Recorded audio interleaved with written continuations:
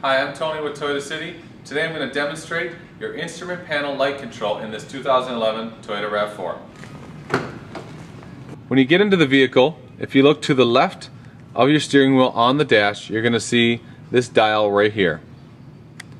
Now you see the lines get smaller as they go down, so if I dial this down, you're going to notice the lights in my instrument panel go down. If I dial it back up, they slowly get brighter and brighter. Now if I turn the dial all the way up until it clicks, now it is super bright at all times. This would be the same view you'd see if your nighttime headlights were on as well. But if you go up until it clicks, it'll leave that on while your daytime lights are on, as well as your nighttime lights. So that is how you control the lighting for your gauges in this 2011 Toyota RAV4. I'm Tony. Thank you for watching.